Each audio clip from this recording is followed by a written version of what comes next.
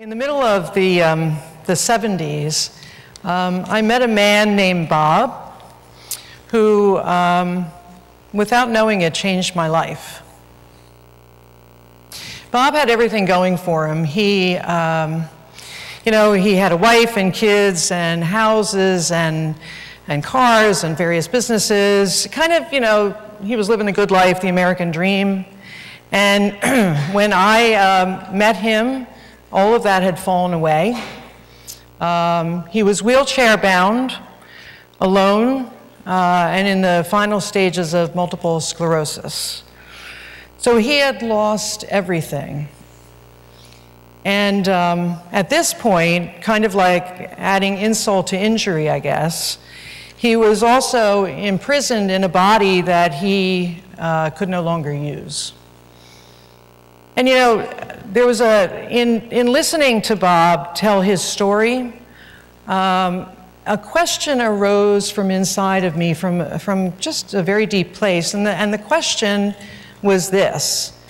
And I didn't ask him this question, it was a question within me. And the question was, how does this man define himself? And I have to tell you that even though that was a long time ago, that question has haunted me ever since. I think it, frankly, is one of the most fundamental questions of human existence. For the past 10 years, I've had this incredible opportunity, actually a privilege, to spend one night a week with a group of men who I would consider some of the most advanced, essence-filled people I've ever met. Every night, each one of those men is locked in a cage. Most of them are serving a sentence of life without parole. Many of them have done 25, 30 years in prison. And what inspires me is that I've come to know the men well enough to know that they dig down deep into themselves and have done so for a long time. To, in a sense, rediscover dimensions of themselves, actually to make themselves free in a place that, for all intents and purposes, does quite the opposite. And what I've learned from this is that every one of us has abilities and capacities that are beyond our imagination. So what I'd like to talk with you about tonight is a number of things that are kind of all interwoven. I want to talk about essence and walls and circles and rage and passion and reinventing ourselves as we go about reinventing the world. And I want to tell you a short version of a long story, so you're lucky in that regard. Because trust me, this story could take hours. In 1985, I set foot in prison for the first time, luckily by my own volition, by the way. And I'll never forget that first day. It's as if it were like yesterday. The sights, the sounds, the smells. It was kind of a sensory overload of stale sweat and old sneakers and clanging bars, crumbling cement, and of course the deafening announcements on the PA system that were constant. And men, hundreds of men, who seemed to be locked in some kind of bizarre dance, in a sense what I think of as a listless fugue, arrested in time. And that was the sense that I got that day, that underneath the noise and the chaos that was everywhere, there was actually silence and inertia. And a sense of alienation that was beyond what I could even imagine.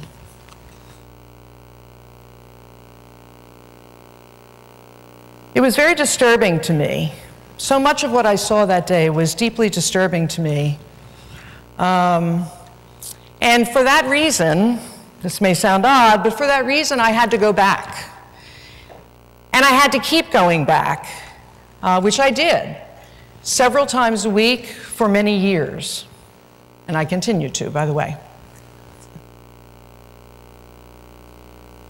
And part of it is because I wanted to understand what this was, what we were doing, what we as a society were doing in this thing that we call incarceration, what we were doing, what we are doing in the name of justice. And I wanted to know how this was related to our social psyche. And so I just kept going in. And I'll tell you, during that time, I started to get this sense of rage that was building inside of me, and the rage was really at the many systems and social inequalities that exist that, in a sense, come to roost in the prison system.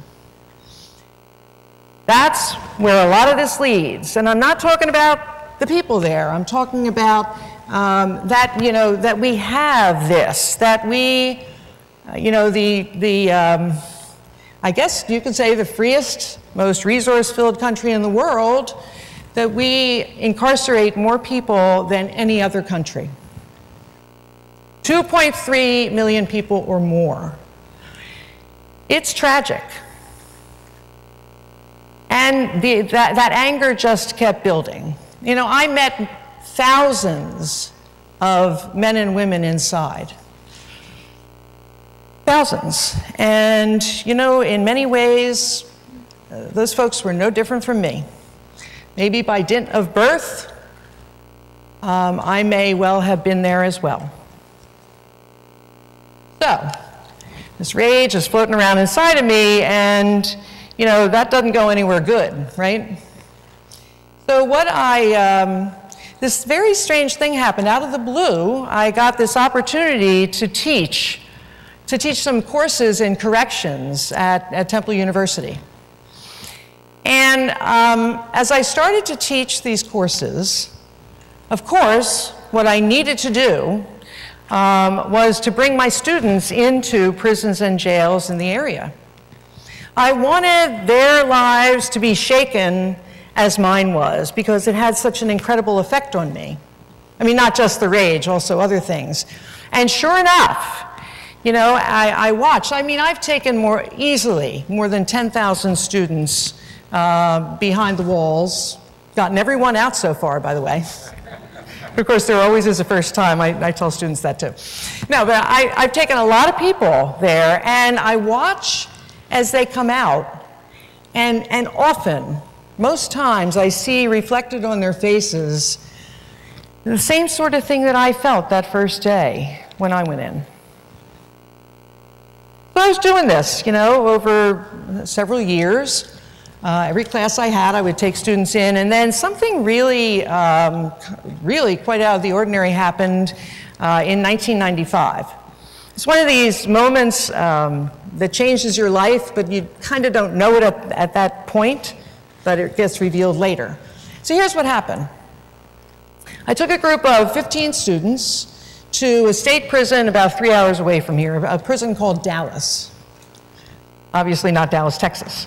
And, I figured it would be like the other trips that we've taken. And so, we went there, we toured the facility, and then we got this opportunity to sit down and talk with a panel of men serving life. And I'll tell you that Up to that point, I had never had this powerful a discussion any place, in a prison, in a classroom, pretty much anywhere. We talked about crime and justice and race and class and politics and economics and how it was all interwoven. It went deep, really fast. And you know, it was I don't know if you've ever had this experience where you lose track of time. It seemed like we had been there for hours talking. It was maybe 45 minutes.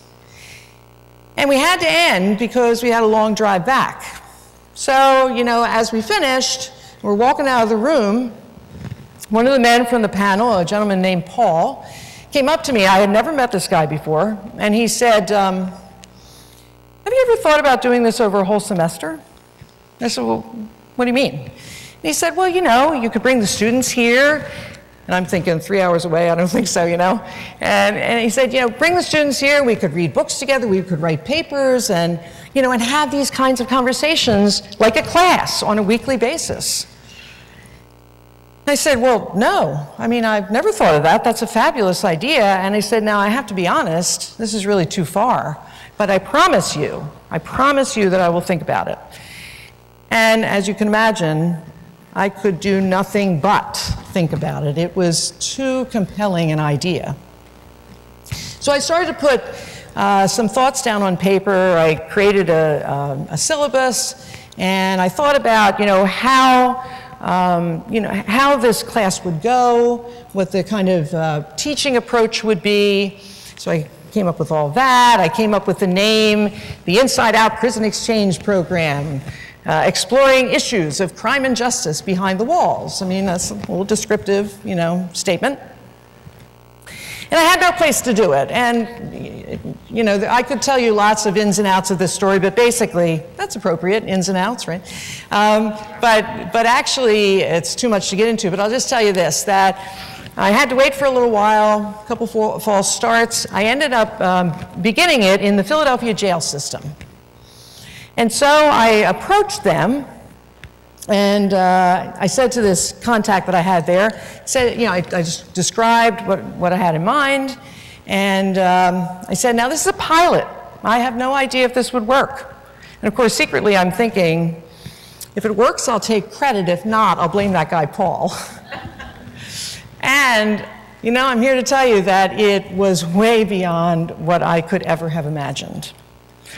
Powerful, powerful stuff. What happened in that classroom just was like nothing I had ever seen. And so I just kept doing it. I did it every semester for, you know, quite a while. So that was in 1997. And along the way, two Temple professors came to me. They had some ideas for classes that they wanted to do in the prison, and so I helped them to get started. And frankly, really, honestly, that was all I ever envisioned. I so loved doing this that, you know, I didn't see anything bigger than that. And so 2002 rolled around, and I got the approval to expand the program to Graterford Prison. Graterford is a very large, maximum security prison about an hour outside of Philadelphia. And in the process of setting up this class at Graterford, I got a letter from a guy who was incarcerated there. And so I'm looking at this letter, and I looked at the name, and I thought, I don't know who this is. And, you know, I mean, it's not like I didn't get letters from people. So I started to read it, and it said, you know, we're really excited about you starting this program here. You know, we're really looking forward to it. I'm going to be helping to get it started. I'm part of the Lifers Association, and they were kind of helping us to get it started there. And he said, I'm serving life, as a matter of fact. And, you know, he said a few other things, and then this was the kind of jaw-dropping moment for me. He said, by the way, you may remember me. I met you at Dallas. My name is Paul. So here the guy with the original idea, who knew, had been transferred to Graterford, and he was going to help to get it started at Graterford. I mean, I thought it was just a beautifully full circle experience. And indeed, he not only got it started at Graterford, but everything else that has happened since he's been involved with. So, we had this first class at Graterford, and it was an over-the-top experience. And I just realized that I need to step back and say and explain some things to you. I'll get back, remind me. Graterford is where I need to pick up. Because what I want to do is I want to describe what happens in this class. It's very important for you to be able to appreciate it. So picture 15 university students going into a prison or a jail and meeting with 15 people who are incarcerated there, either men or women, and together studying issues for the entire semester. Now, to be clear, what we're not doing is, as outside people, we're not going in to study the folks on the inside. We're not going in to help them. Nobody asks us for help. We're not advocating for them in any way, and we're also not developing relationships that exceed the boundaries of that classroom. It is really learning together. It's really studying together. And so, I talk with my hands because I'm Italian, but also I tend to do this a lot because we use circles in Inside Out all the time. And so when, I want you to picture this classroom, and usually it's a fairly small room, with a large circle in it, and alternately it's inside student, inside, outside, sitting alternately around the circle. And what happens in that circle is, sometimes it's nothing short of magical. I mean, it's based on dialogue. As the instructor, I move out of the picture as much as possible, and I facilitate, and all of our instructors do this, I facilitate an ongoing dialogue for the semester in the large group, as well as in smaller subgroups that kind of work more deeply or get more deeply into some aspect of whatever the topic is that given week. And when we are in that circle, and this is really key, everybody is equal. Everybody has an equal voice. Everybody has an equal stake, whether you're wearing a uniform or not. And that's part of the power of this. And there's something about the circle as well that, for people who have been sliced off from the community through incarceration, and, we're not going to talk about whether people deserve it or not. That is not part of this conversation today. I mean, I know that's very complex. But the reality is that there are people who are cut off from the community. And what this circle represents is an opportunity to bring people back into community. And the power of that is hard to describe. One of the other things that I want to say is this. When I first started this, I was really kind of focused on learning what we could learn together about crime and justice. What I didn't expect was the other learning that was happening. And I saw it unfold before my eyes. It was beautiful. I mean, people were learning about themselves, about other people, about communication, about conflict, because conflict, often would emerge in the class. Everybody doesn't agree with everybody else, and that's a great teachable moment. People would learn about society in a different way and their relationship to society. I mean, I never anticipated this. Those kinds of levels of learning that were happening, it was pretty stunning, which is why I needed to do it. So that gives you at least a little bit of a feel for what this is. So back to kind of the mini history.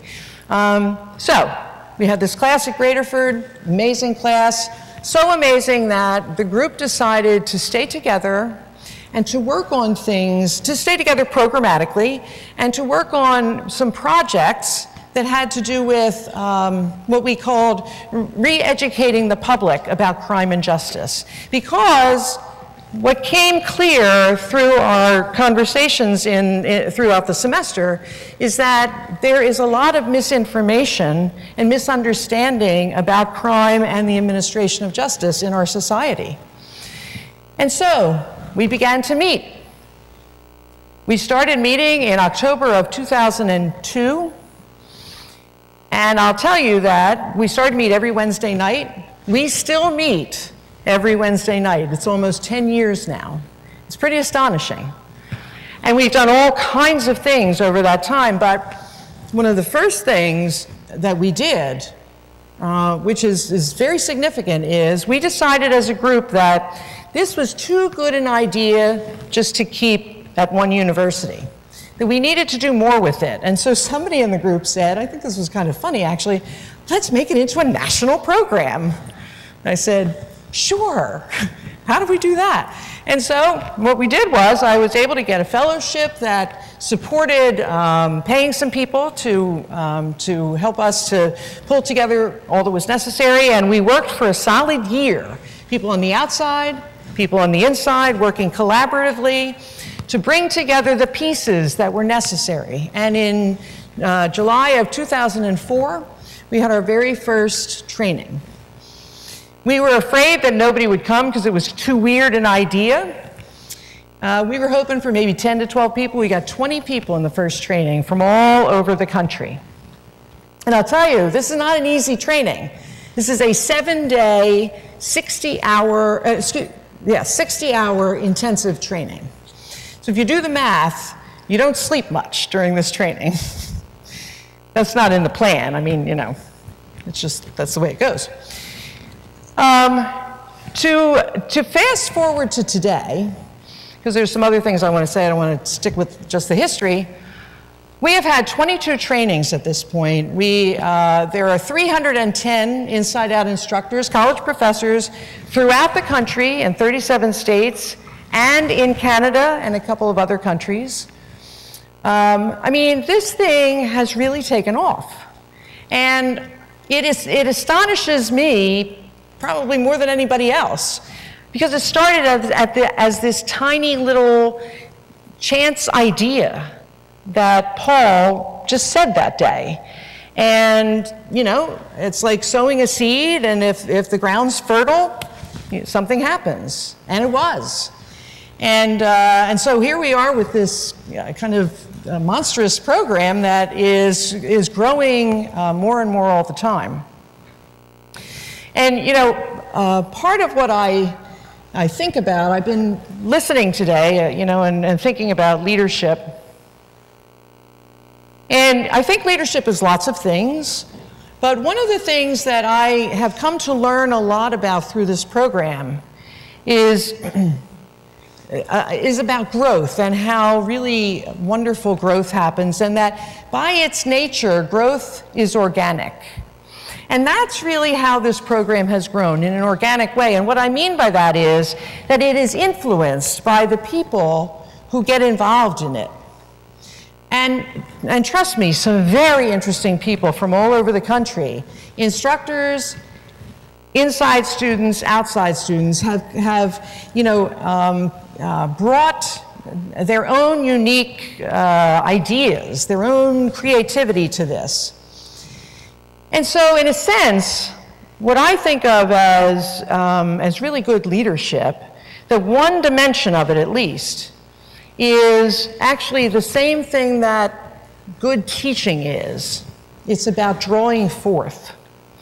You know, the root of the word education doesn't mean to stuff in, like stuffing in information.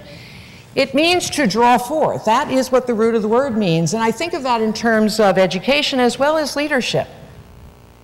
That, you know, what we do, yes, we do these trainings. We invite people to become part of this network, or really community, that now is beyond the borders of this country.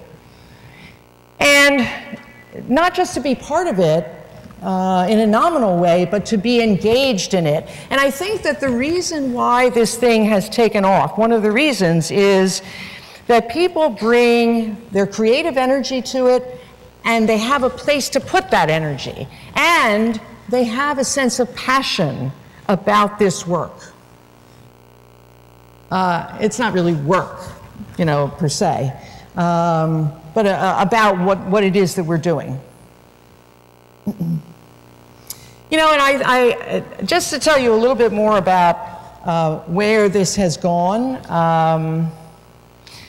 we've offered throughout the country and in Canada easily more than 300 inside-out classes at this point, involving, about 10,000 students. And the disciplines, now this is part of this organic thing I was talking about. The disciplines are interesting because we started by kind of focusing on people who were in the area of crime and justice. Very quickly, it started to kind of leak out into other areas, to the point where now we have people teaching classes in, you know, disciplines like economics, theater, sociology, the humanities, yoga, etc. I mean, the stuff that we would never have anticipated. Literally, we have classes that are offered across the social sciences and across the arts and humanities. And again, it's not something, you know, we didn't plan that. We didn't anticipate that would happen. We couldn't have predicted it, but it's just the right thing. And I think that one of the reasons why this has taken off as it has, excuse me, there's a couple of reasons. One is that it's, in my mind, it's a kind of cutting-edge approach to education for a number of reasons, but one of which is this. You know, part of what we think about in terms of education is we think of it as an eyebrows-up enterprise. And I mean, that's how so much of our education is kind of dished out to us, which is really unfortunate. And of course, it's people talking at us like I'm talking at you, right? And I apologize for that because I never do this. I don't believe in this. I believe in, you know, the power of dialogue. However, when you think about eyebrows up, what I think about is, you know, we don't live from the eyebrows up, so why do we think we would best learn from the eyebrows up? And so, you know, this is doing something very different. It's a whole, the person has to bring their whole body into this, their whole person. And, you know, it seems to me that education that deserves the name education really needs to be a full person experience as much as possible. I think that one of the other reasons why this is has become, just has grown as it has, is that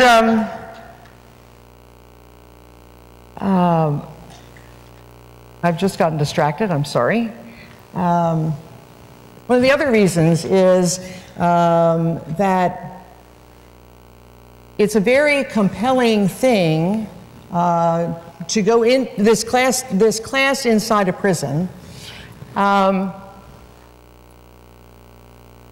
I'll tell you what I got distracted by. I can't believe that I just talked for so long, and I'm over time, if I'm reading this correctly. So I'm going to have to really wrap this up. Anyway, let me just say a couple of quick things, and then I'll be done. The kind of ironic twist of creating a space of freedom in a place that is quite the opposite of that is something that's pretty amazing. And when I say a place of freedom, what I mean is that there are people you know, in that space who, you know, the idea is that you can be yourself, you can speak and say what you need to say, and that people invite the best out of one another, the best ideas, the best critical thinking, the best really of what it means to be a human being. And that's what happens in there. So I want to wrap up with this thought for you. One of the things, and the reason that it says what it says here, moving beyond the walls that separate us, I think that most fundamentally, inside out, I mean, when you really get down, you know, to the kind of deeper areas, inside out is about walls. You know, and we build walls between us, around us, sometimes within us, out of fear. And one of the things that happens is when an exchange can happen, that does something to the fear, that mitigates the fear. And so my hope is that through these ongoing exchanges, that the walls that are, you know, between us, around us, within us, will gradually kind of fade away and become more permeable, so that eventually they'll become extinct. One idea, one person, one brick at a time. All of our lives depend on that. Thank you.